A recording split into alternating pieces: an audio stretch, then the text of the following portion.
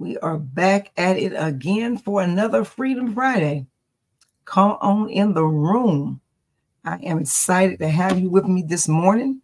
So listen, I need you to invite, like, share, and tag someone for this amazing opportunity to share. I'm getting ready to tag some people myself. So let's go ahead and get ready for, as they say, let's get ready to rumble, as they say in wrestling. Let's mumble, rumble, rumble. As they say, let's get ready to rumble. All right. Come on in the room. Come on in the room. I got a lot to say and not a lot of time to say it. So come on in the room. Come on in the room.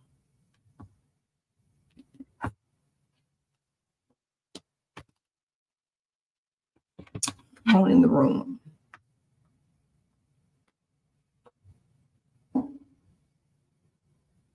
Come on in the room.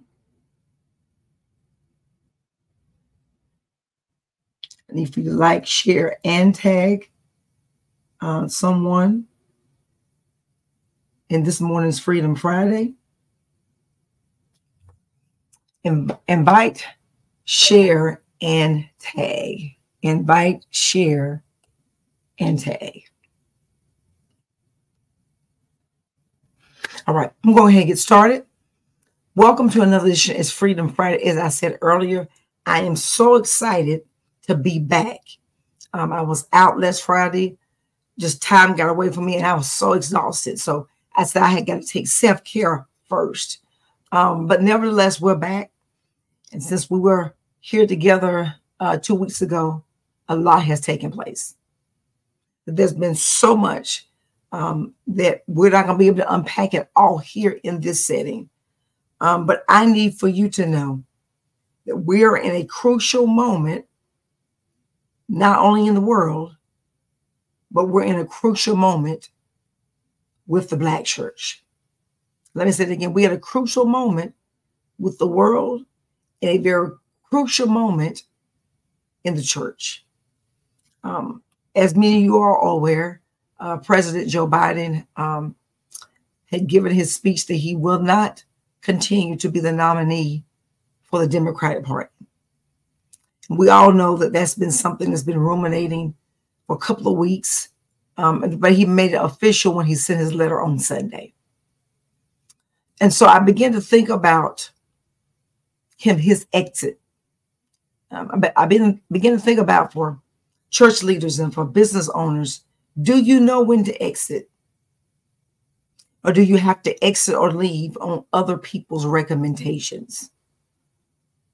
Today, we're going to briefly talk about don't overstay your welcome, but leave like a boss. When I went off to college, my dad gave me some great advice. Wasn't sure why he gave it to me, but I did later. He said, you and your friends ever go to the club or go out anywhere, make sure you know the exits. Make sure you know where all the doors are. Make sure you know where you can get in and where you can get out. If you don't know how to get in and get out, he said, don't stay.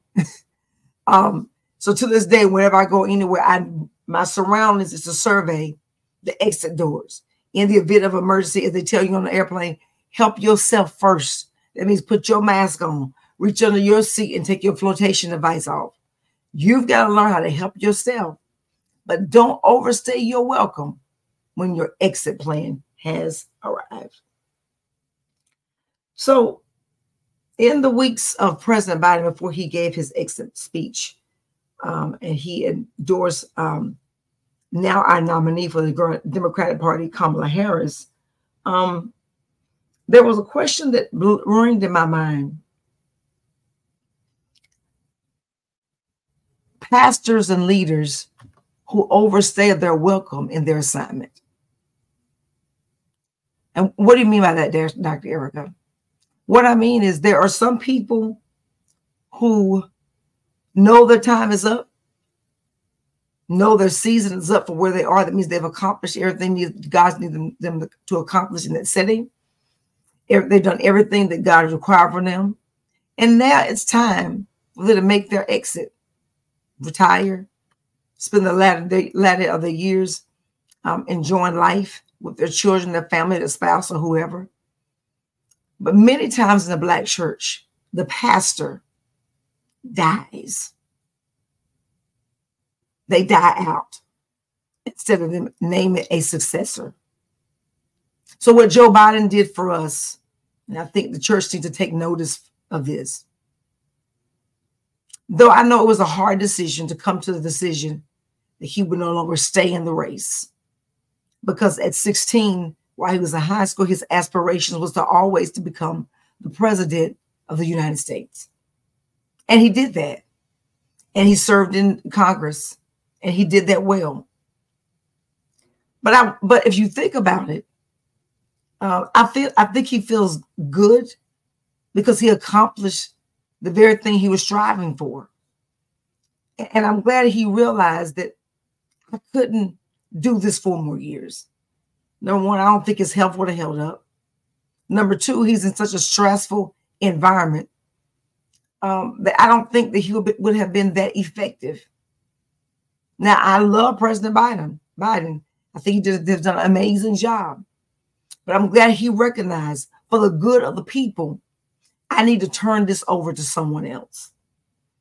And so many pastors and leaders who do not know when to exit. There are a few things that happens. When you stay your past your season, you evoke 3 things: resentment of the people and the position, and why I didn't know or recognize my time and my expiration to leave that assignment. Pastors, it's okay to retire at a decent age and enjoy your latter years. You don't have to die for someone to replace you. Let me say it again. You shouldn't have to die for them to replace you. Number 2, you become disconnected to what the people say. And your only goal is to prepare a sermon, and that's it. Number 3, you start to lack empathy for the people. I understand your situation, but in your head, you're saying, what about my position? So there has to be some moments in time that you say it's time for me to go. Because what you do not want, you do not want a bitter breakup. Have you ever been in a relationship and that breakup was horrible? The breakup was so bad that you're like, there's no way that I can continue with this relationship because it's toxic. And then you wonder to yourself, why did I stay in this relationship this long? What was wrong with me? Sometimes we have to understand, know when to exit. And you may be asking me, well, Dr. Erica, how do I know when to leave? I'm glad you asked. Number 1, when the people no longer know your sound, your voice has become foreign to them. Let me say it again. When people no longer recognize your sound, your voice becomes foreign to them. You know, Jesus said, my sheep know my voice, and a stranger they will not follow. You do not want the people to get so comfortable that they no longer know your voice because you didn't know when to exit. And then it starts to be, I'm dreading going to preach this sermon. I'm dreading going to this next board meeting. I'm dreading going to this next staff meeting, because you realize this is coming to an end, but how do I leave? When you leave, and you want to understand that no wonder people no longer know your sound. Number 2, your message has become toxic or harmful or intentionally, but not intentionally, but it becomes more about venting in the pulpit than ministering to people. I know I've been to churches and all the pastor has done during the sermon is talk about what the people have not done. They talk about the fact that you don't show up. And the whole message is that, but what about the person who showed up for church, who might have been on the brink of committing suicide, who might have been on the brink of saying, you know what, I do not like this. I don't like the institution called church, because every time I come and visit you, they're always fussing from the pulpit. Nobody wants to be around a negative Nancy, because everything you say is negative. Nobody wants to be around you.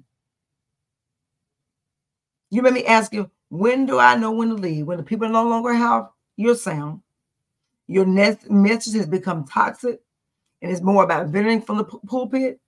And number 3, your family stops supporting you because they are tired of seeing you tired. And you feel like, who's going to save me? Who is going to save me? I'm saving everybody else. Might I ask, save yourself. I believe there are 2 things that President Biden showed us: self-reflection and assessment, and legacy and long-term vision. So self-reflection and assessment is emphasizing the importance of regular self-reflection to assess your effectiveness and satisfaction in your leadership role. So I believe he took a personal assessment and want to say, am I satisfied with what I've already accomplished? Even though there were a lot of things going out that President Biden is going to bow out, I believe they let President Biden do it on his own terms.